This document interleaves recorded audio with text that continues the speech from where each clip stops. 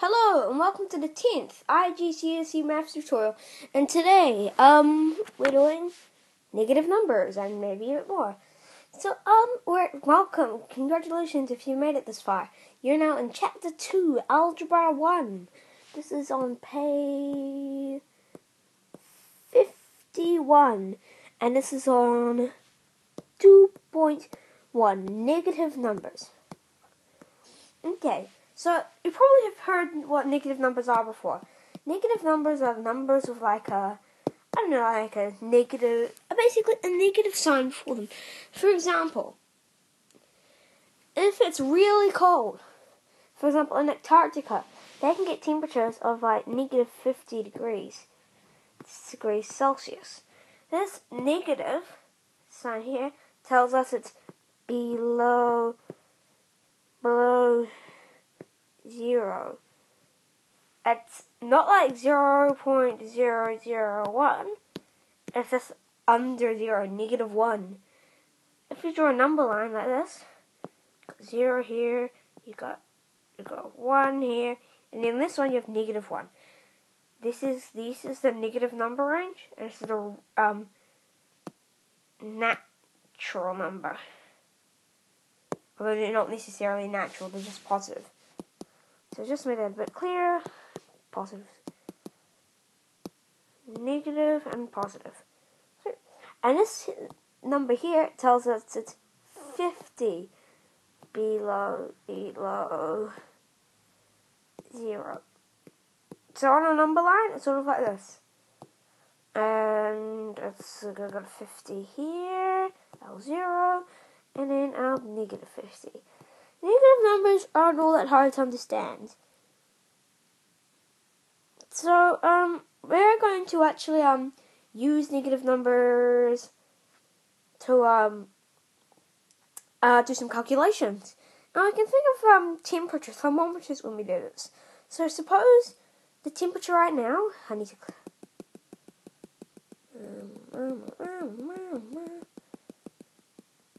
Suppose the temperature right now is negative 2 degrees C, and it rises by 7. So what's the new temperature? It's going to be 5. 5 degrees C. We can write this like this. 7 plus minus 2 plus 7 equals 5. Okay. So, negative numbers aren't that hard. Yeah. Yeah.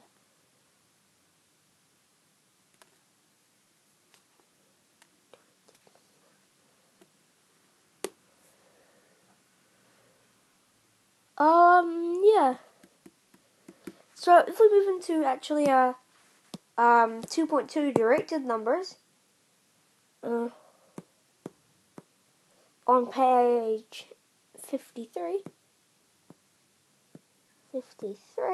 we can actually do some calculations. Gotta do some calculations. Most of these are really easy, so let's try question 60.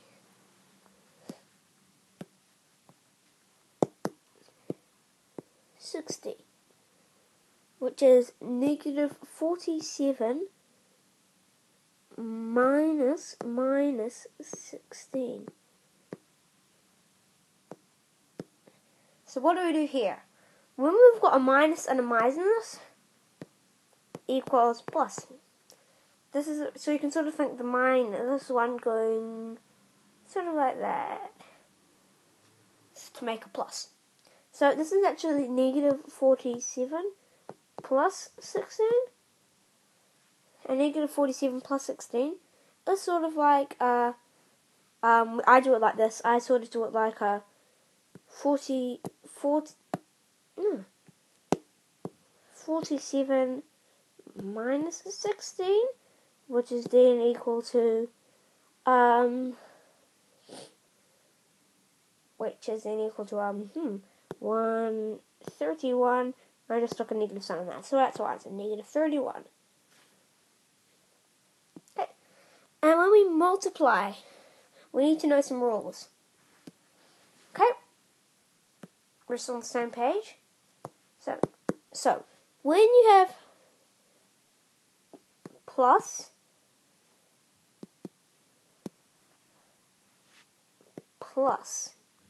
times plus, we will get plus. When we have plus times negative, we will get negative. If we have negative times plus, then we have negative. And if we have negative times negative, we have plus. So basically, if the signs are different, it's going to be negative. This is for multiplication and division. So, let's do an exercise. We've got our rules, and we can just do an exercise.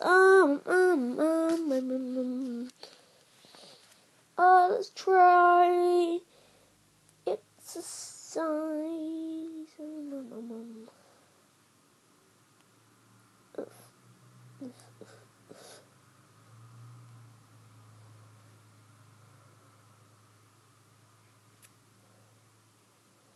Okay,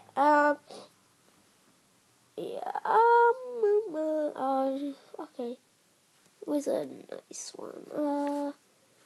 Okay, negative 6 times negative 1. Negative 6 times negative 1. Negative 6 times negative 1. What are the signs? They're both negative, so we're going to have a positive number. So that just tells us the answer is 6. Equals, all is equal to is 6. What about 11 times negative 11? Well, what's 11 times 11? That's 132. Sorry, no. It's 11 times 12. 121. And then since they're different, we're gonna have negative 1, 2, 1. So clear the board. And we've still got a bit of time for formulae. So, a formula, in essence, is what we use to when we're going to do a calculation many times. For example, you may have heard of the area of a triangle formula. Right angle triangle.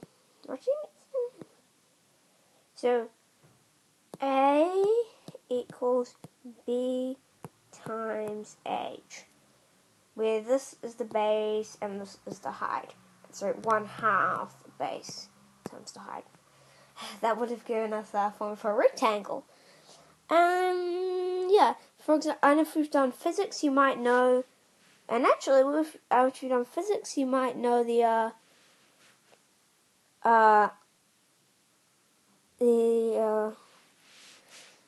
what is it? If you've done physics, you might know, what is it? You might know the GPE formula. GPE formula equals the mass in newtons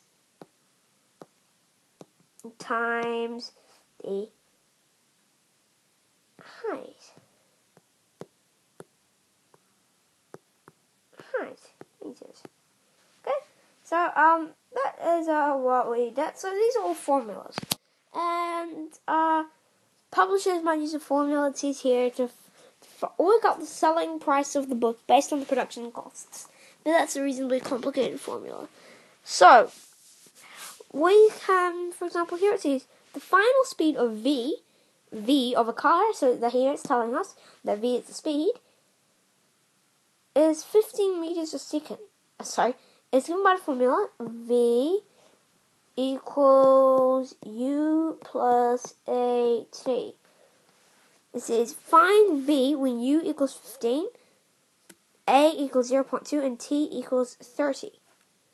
So what we do is we just substitute into the formula. So we know, so V is equal to, so what is U? U here says 15. So it's 15 times what's A? And when we see two letters next to each other, they just multiply. And it's, why is that times? So it should be plus. 15 plus, it says AT. So T is 30 and A is 0.2. 30 times 0.2 is our 6. And 15 plus 6 is equal to 21. So, formula also not hard when you're substituting things into a formula. But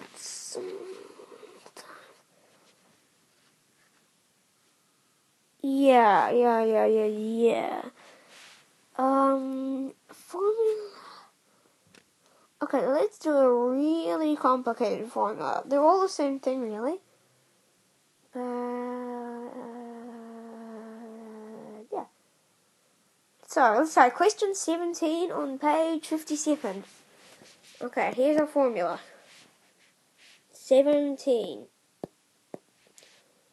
K squared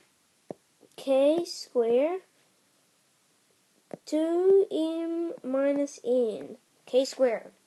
Where k equals 3. K equals -3, actually. M equals 1. And n equals -4. So, let's start. K squared. What's a negative number squared? It's going to be, a negative number squared is always going to be positive. So, that's just going to be, it's going to be, 9. Oopsie. Sorry. 9, and then 2m. M is 1. 1 minus 4. Actually, plus 4 minus 4. So 2 times 1 is equal to 2 plus 4 equals 6, and then 9 times 6 is 54. And that's about it for now. And next time we'll see you on page 58 for 2.4 for brackets and simplification, the distributive law. So yeah. I guess we'll see you next time. If you have any questions, don't forget to leave them in the comment section. But for now, I will see you in the next tutorial.